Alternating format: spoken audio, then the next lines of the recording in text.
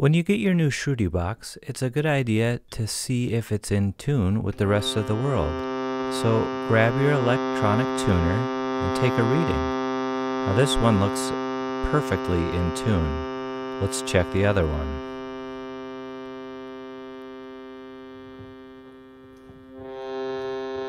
This one appears to be about 20 cents sharp. If you notice that your Shruti Box isn't in tune, you can check the rest of the notes to see if they're all out of tune. Most of the Shruti Boxes I've tested have been consistently all out of tune or all in tune. So if your Shruti Box is out of tune with the world but in tune with itself, that's not a big deal if you're just going to use the instrument to accompany yourself for singing. But if you want to play with other instruments, you're going to need to make some adjustments so that you're all in tune.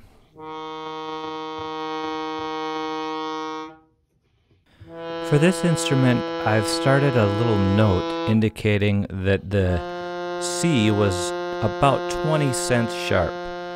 Now I'm checking the rest of the notes to see if they're consistently 20 cents sharp, which they do appear to be. You've got a couple options to deal with an out-of-tune Shruti Box. If you're going to play with a stringed instrument like a guitar or a reverie harp, it's pretty easy for that instrument to just tune to the Shruti Box. And I'm going to show you a quick and easy way to go about that. But if you're going to be playing with an instrument like a Rav Vast or some other fixed note instrument that can't change its tuning, you're going to actually have to tune the Shruti Box. And I'll show you how to do that as well. A quick and simple way to tune other instruments to the Shruti Box is to use the calibration feature on an electronic tuner. What this does is calibrates the note A440 up or down, and you can adjust it to match your instrument. Because this instrument is sharp, I'm going to press the up arrow on the tuner, and you can see that as I do that, it looks like the instrument is now in tune. But all I've done is adjust the tuner, and you can see now that it says A equals 445. And as I go and check the other notes, they all now appear to be in tune. Once you understand that your Shruti Box is tuned to A445, it's easy to use this same feature to tune other instruments. So I'm going to tune this reverie harp to play along with the Shruti Box by setting A to 445 before I tune the reverie harp. Now I'll just use my tuner as normal and continue tuning the reverie harp until it's all tuned to A445.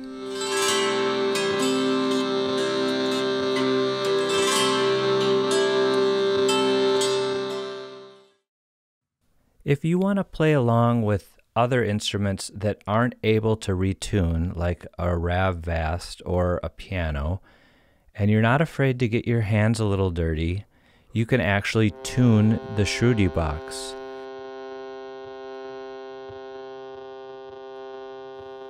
Before we tune the reeds on the Shruti Box, we want to go through and take careful notes about each reed and how sharp or flat it is. Most Shruti Boxes are consistently sharp or flat, but you want to double check to make sure. The first thing to do to tune your Shruti Box is to remove the reed plate. You'll find that the reed plate is held in place by several screws. Grab your screwdriver and remove all the screws and set them aside. Once all the screws are removed, you should be able to lift up the reed plate.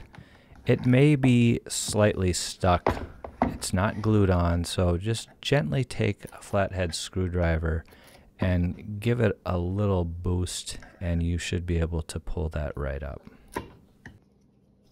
Remove the reed plate and flip it over and set it back in place, and you'll see all of the reeds for the notes. You'll notice the reeds are in the same layout as the keys on the front. This is helpful to keep track of which notes you're tuning. The way you tune the reeds on the Shruti Box is by scraping material off of the reed. And depending on where you scrape the reed, you will either raise or lower the pitch. You can use a few different tools to scrape material out the reed, like this needle file, or you could use a nail, or you could use a pocket knife, or even a box cutter. Anything sharp and metal will do the job. Looking closely at the reeds, you'll see that they're all fixed at one end, and they're free at the other end, and that's how they vibrate.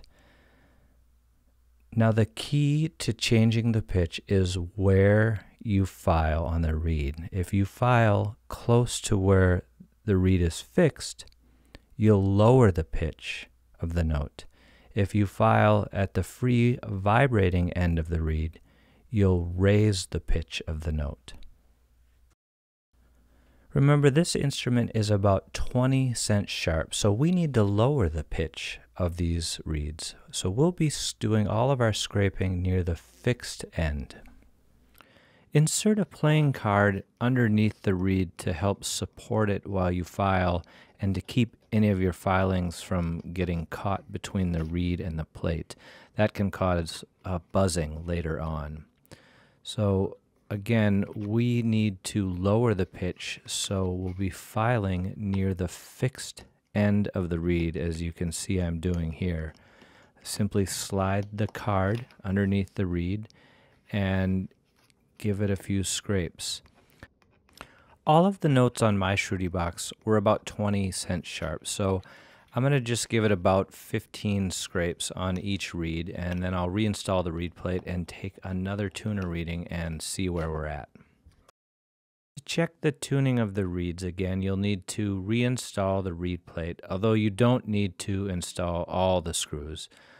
4 screws, 1 in each corner, will hold it in place enough to check the tuning. Using my electronic tuner, I'm going to check the tuning of each note again and see if I've brought it into tune. Most likely you won't have done that, and in this case I see that I've brought the notes down in pitch by about 10 cents, but I have another 10 cents to go. So I'm going to note the tuning of every reed, and then I'll open the reed plate back up and do a little bit more filing. I still need to lower the pitch, so again I'll support the reed with this playing card and file a little bit more near the fixed end of the reed to lower the pitch. You may have to go through this process a few times until you get the pitch dialed in. Just take careful notes about each reed as you're checking the tuning and make adjustments as necessary. Eventually you'll have some reeds that are perfectly in tune, and you want to avoid doing any more filing on those reeds when you're tuning the remaining reeds.